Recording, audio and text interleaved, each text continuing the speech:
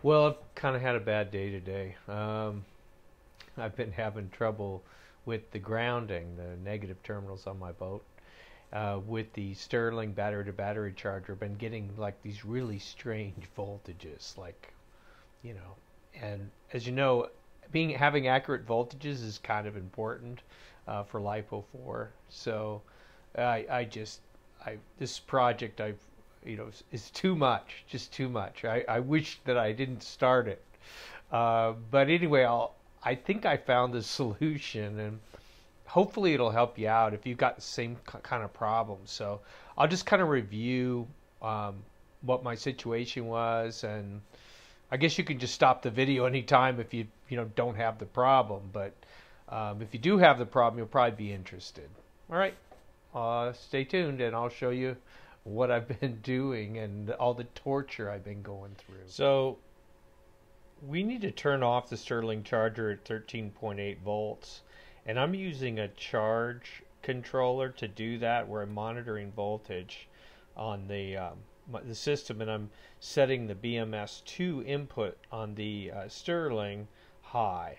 So in Lipo4, just 0.2 volts DC is a big deal. You really need to have accurate voltage for your charge controller to give the proper messages to the BMS 2 input on the Sterling, and the Sterling has to have good input also.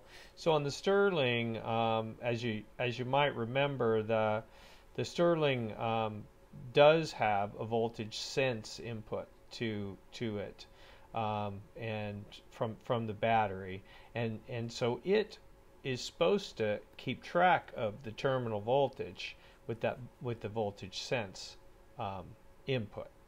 So the negative bus wiring is what caused the issue with me. So I've got a flooded lead acid battery that has negative buses in it, and what I thought I could do was just connect the my Lipo4 battery via the BMS onto that bus. But then what I found was, when I used that bus as a negative reference for my charge controller, for the negative voltage reference for my charge controller voltage, I got this really high voltages when I was having current. If there was no current, then I got normal voltages.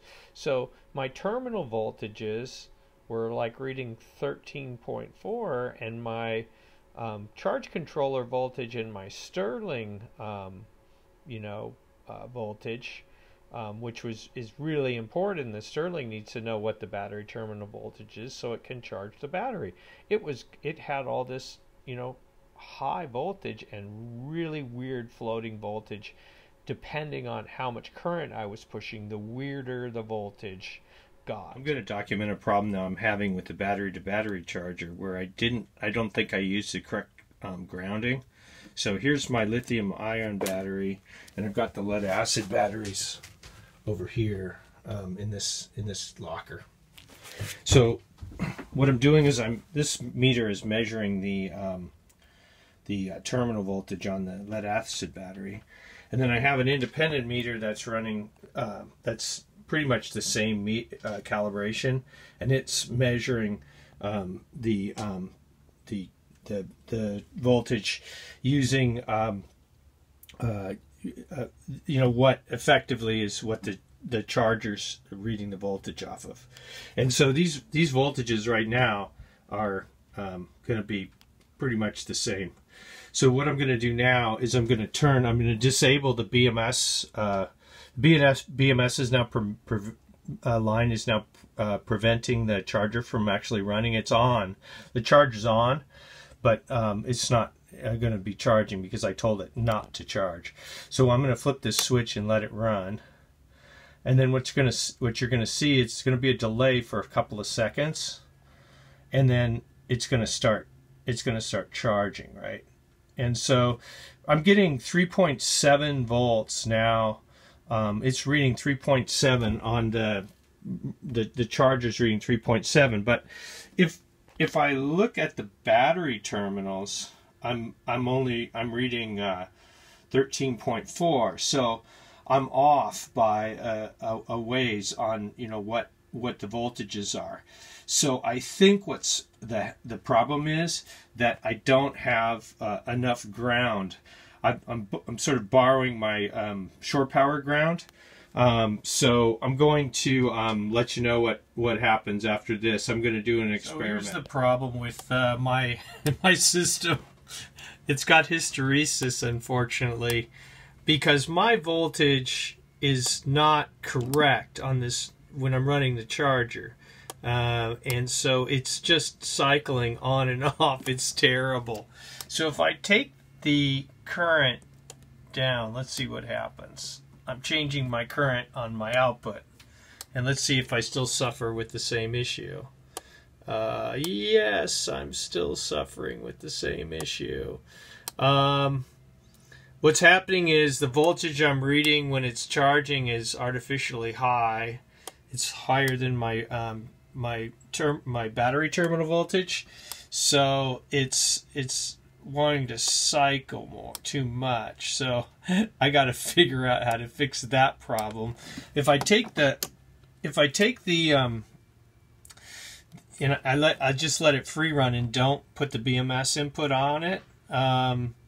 It as you can see, it looks like the voltage is pretty darn high. Anyway, I'll let you know what happens. So now I'm going to talk about the solution. So we were using the common buses that I had for my lead acid battery for the references for the negative for the Stirling, but I found that what you need to do is hook the Stirling directly to the BMS C- lead. Of course, we can't hook it to the B- because then we lose a lot of the good stuff that the BMS is supposed to do, disconnecting. So the BMS's job is disconnecting the B- from the C- if we get over cell voltage. But we need to make sure that we connect the Stirling directly to this terminal on the BMS. Otherwise, if we connect to these other buses, we're going to get those strange voltage readings, and we're not. And it's crazy the voltage readings you get. Similarly, so then the voltage sense that comes out of the Lifepo4 battery, if you're using the Stirling will use the correct ground reference, the correct negative reference, and it's going to read the correct voltage. Similarly, we have a problem where we're implementing a charge controller that turns off the Stirling using the BMS2 input. We need to also make sure that charge controller that reads voltages has this same C- input into it.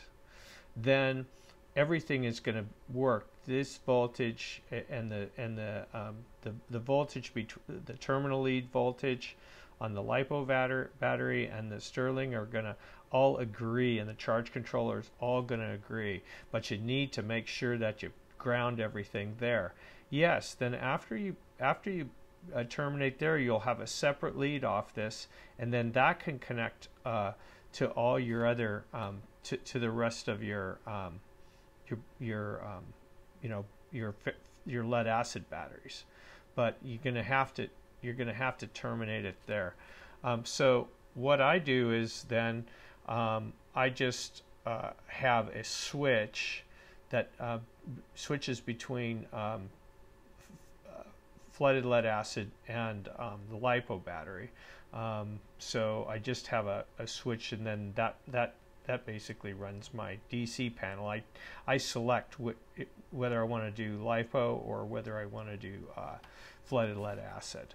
Anyway, I hope this helped. So I tried to do everything at home thinking, tested everything out, thinking that it was gonna, help me and I'll just be able to slam it on the boat. But it didn't work, because I had the lead acid batteries and the charge buses, and it just didn't go as planned.